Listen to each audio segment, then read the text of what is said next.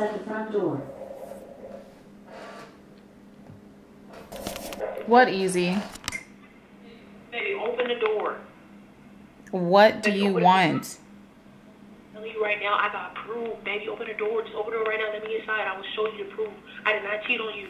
Proof of what? What are you about to show me that I didn't already see? I looked through all the footage. Are you going to be able to prove to me that you didn't know her before the day she ended up in your bed?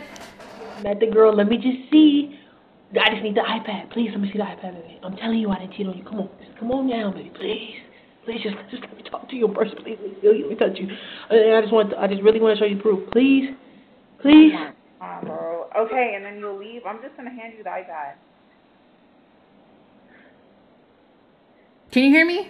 Baby, just come to the door. Let me talk to you first. Come to you first. Come to me. Okay. Jesus.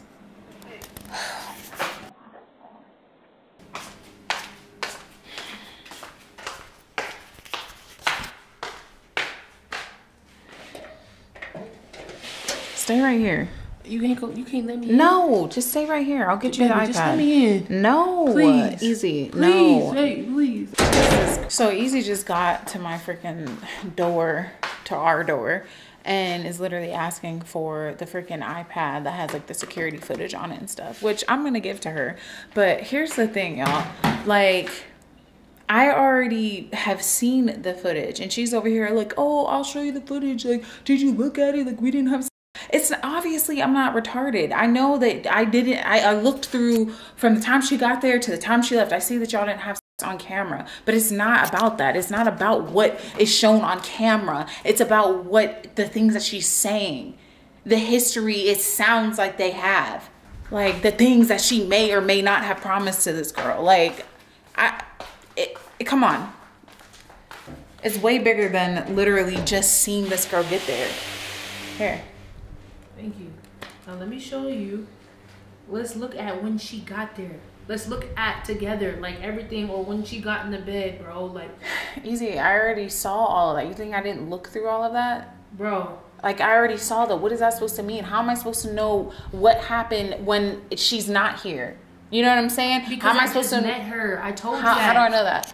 I'm telling you, I just met her. Okay. Like, obviously, it's the night, but then, and then the night after, or the day after. What do you mean? So I understand that you're telling me that you just met her. So then why was she acting like she's been known you? Why is she talking about all the things that you did? Why is she talking about? Oh, she's crazy. She's crazy. Why would I do that? Okay, why is she so crazy randomly? Okay, then why didn't you post that then? Why didn't you post when she got in the bed? Why are you making it seem like I literally was just? What are you talking about? You literally posted you first meeting this girl. That obviously that's not what I'm mad about. What I'm mad about is her getting in the bed. Why am I gonna post her walking up to the house? That doesn't matter. Like, let me show you, bro. I don't need to see anything, Ezee. I already looked through it. Well, so you go ahead, you take the iPad, you go look through it, you do your little investigation, try to prove what you got to prove. But I'm tired. No, goodbye.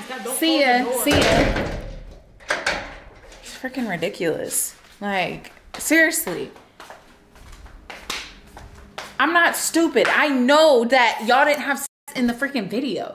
Like, I don't have to actually see y'all having sex, but it's like, imagine, put yourselves in this position. Imagine some girl or guy, whoever you're dating, shows up to your house. You don't have to actually see them having sex to be like, damn, I wonder if they had sex. By the way that they're acting, by the things that they're saying. And I don't even wonder, like, she's literally saying they've had sex. You know what I'm saying? Like, she's literally saying, like, I'm not leaving. Like, we have such a good chemistry and all this other stuff. Like, I'm not saying that they've known each other for months, but she said so herself in the first video. She went to that party and met that girl like over a week ago or something. Like, how many times can you hook up in a week? A lot of times for somebody to start acting crazy. This girl's not just acting crazy for no reason, bro. Ezee literally just called me talking about she's with that freaking girl. He called me talking about, come pull up, like, I'm with the girl. Like, y'all, what the fuck? Like, what? What are you doing with this girl? Why are you meeting up with her? Why is she a continuous thing in our life? Like, I'm trying to figure this out as it is. You feel me? Like, I'm trying to figure out, like, how I feel. Like, can I trust Ezee? Like, you know, one thing that's, like, I'm really big on is not moving forward in a relationship if you know that the trust cannot come back. So that's what I've been like racking my brain about, because you think about it. If you're going to end up being in a relationship and your lack of trust for that person is going to cause so many issues anyway, you might as well save you and that person the heartache. And that's what I'm really trying to take my time to heal and wrap my mind around. And this girl is just continuously coming up. First and foremost, I don't even like the fact that Ezee is with her. Like, why would Ezee call her and set up some freaking meeting to go and freaking see her without me there? And now you're expecting me to come and just talk to this girl? And talk to her about what? What do I have to say to her? Like, for real. Other than, like, I don't even think I'm equipped for this right now, y'all. Like, I really don't even think, like, I can emotionally, like, take this conversation, because y'all really don't understand, like, the amount of, like, I don't even know how to explain it. The amount of like anger that I'm working through right now, like how violated I feel about this girl. Like, I don't know if this is going to be good, me seeing her face to face, because just picturing her up in my bed with my girlfriend is making my blood literally just boil. All right. And now Ezee is expecting me to just go and freaking meet up with her. And like, oh, trust me. She's like this on the phone. She calls me. She's like, hey, can you come down? Like, I'll send you the address or whatever. It's not far from you. I need you to meet and talk to this girl. Trust me, you're going to want to hear this. I don't want to hear shit she has to say, except for I'm sorry. Why? And an explanation. But really, what can she truly say to me to make me feel better? And then on top of it, they're meeting before I'm even gonna get there. So how am I supposed to fully even trust anything that comes out of either of their mouths? Like, why was I not there from the jump? Why did I not know you were meeting with this girl? You know what I'm saying? And bro, God forbid she's on some not apologetic, and she's trying to be on some like rah shit, because I really, like I said, my blood cannot handle it right now. I think I need to take a moment of contemplation, because this is real life. This is real life. This is my relationship she's messing with. This is my home she's messing with, my energy. Like,